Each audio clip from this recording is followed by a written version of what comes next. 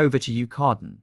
Right, the next one here, we have a pie chart sort of, and it shows state revenue. So this thing here is showing where the money is coming from, and you can clearly see, okay, I see this thing is not proportional.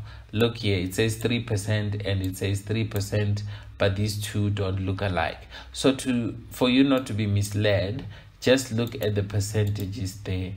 If any questions are asked, just look at the percentages.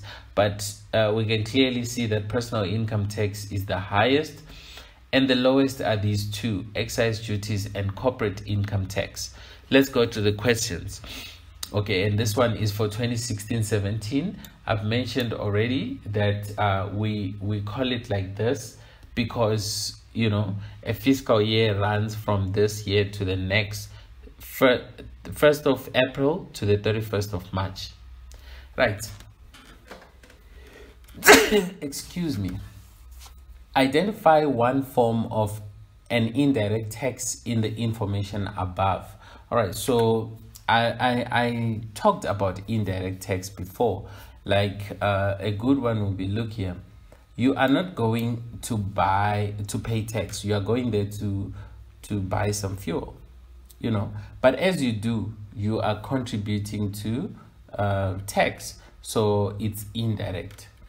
What type of tax will contribute most to state revenue during 2016-17 financial year? That would be personal income tax. That's 34%. It's more than anything you see there. Briefly describe the term budget. So you see, with the topic public sector, you don't want to, you know, prepare for the exam and not know the definition for this term budget, because for the third time we're defining the same term. It's a document showing anticipated revenue and estimated expenditure. Again, you see those two words are always there. Give one reason why the government increased taxation, that is excise duties, on demerit goods during the 2016-17 financial year.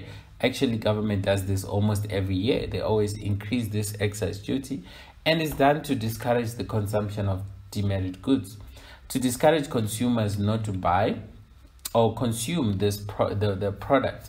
And the reason is because demerit goods are those goods that are deemed to be bad.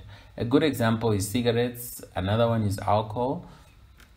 You know, when people are drunk, they could affect the community in a negative way. So we say demerit goods have a negative externality. So because they have that negative externality, then government finds ways in which they can, you know, restrict consumption, and so they do it by increasing excise duties.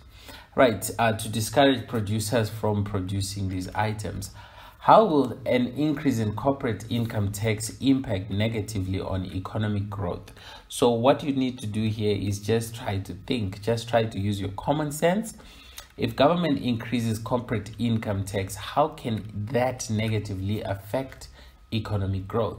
And you know, we measure economic growth we just simply look at GDP, actually real GDP. So it could reduce the amount that companies can put back into the business as investment, which will limit expansion and reduce jobs.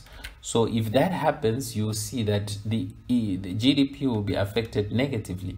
Reduce the amount of money that companies can use to become more efficient, which will reduce growth.